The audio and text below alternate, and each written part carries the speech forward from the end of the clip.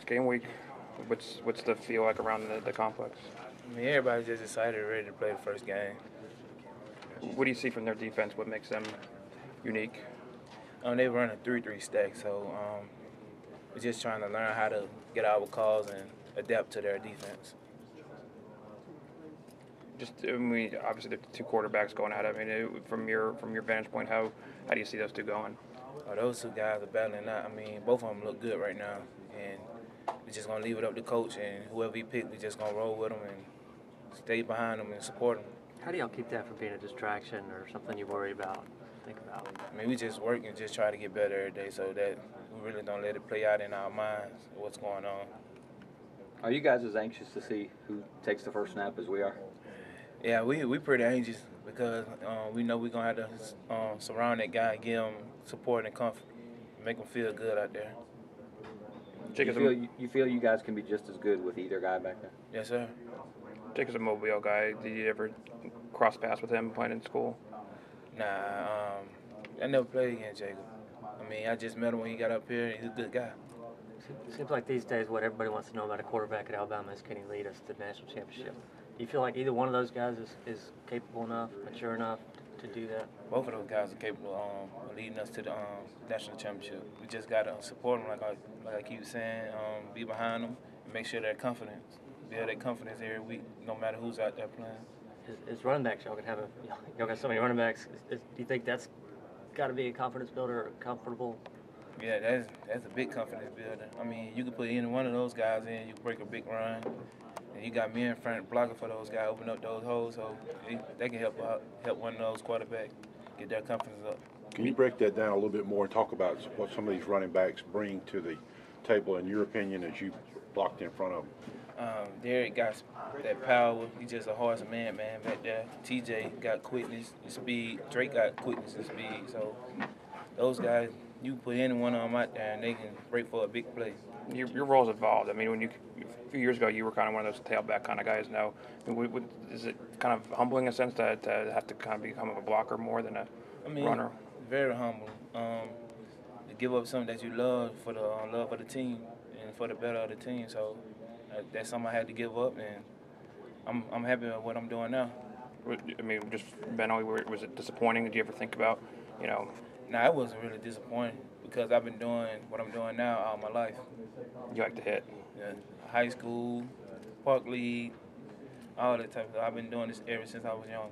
How do you personally measure your success? Because your contributions might not necessarily show up on the stat sheet or something like that.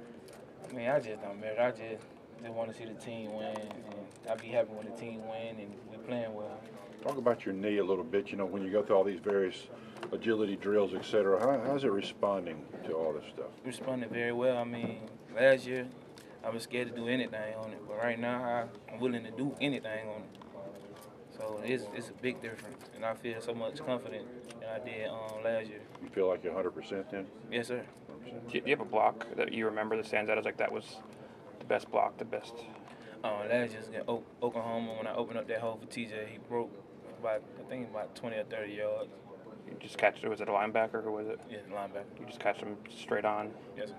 Did you let him know about it after you got up? Nah, I just laughed. About it and kept moving. Is it different, for you blocking for those three different guys? Like you said, they all have different skill sets. Do you have to do anything a different way when they're in? When Derek in, you got to get out the way. Or you're going to get your shoulder broke.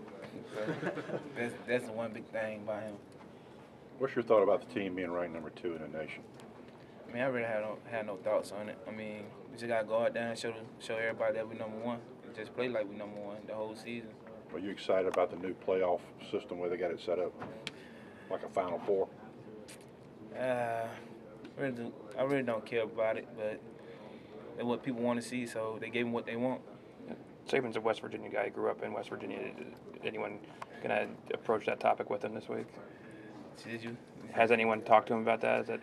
Oh, no, he might have, but he always just tell us how he grew up in Virginia all the time at his dad's tire shop, I think. You didn't have any memories of West Virginia for you? Nah, not that I remember. It took us a long time to start asking you about expectations and rankings and everything. Whereas before, we always talked about you're always number one and everything. Is there less pressure? You're not trying to three-peat.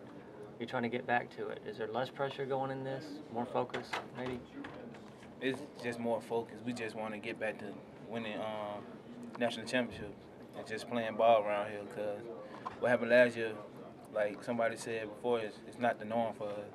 And we just trying to get our team back focused and back playing physical and tough. Does that make this first game more important to you in terms of having lost the last 2 games? Yes, it make it very important because those 2 games we came out slow. We didn't have much energy, and we just trying to see how we improve from those 2 games. Yeah, like you, is that fast start important to kind of just put everything behind you and build some confidence early? Nah, not really. We just want to go out there and play and just see what we working with and build confidence every game. When Saban talks about resurrecting the identity of the program, what do you think that means? Just to get back to playing physical and tough. Thanks, dude. Thank you.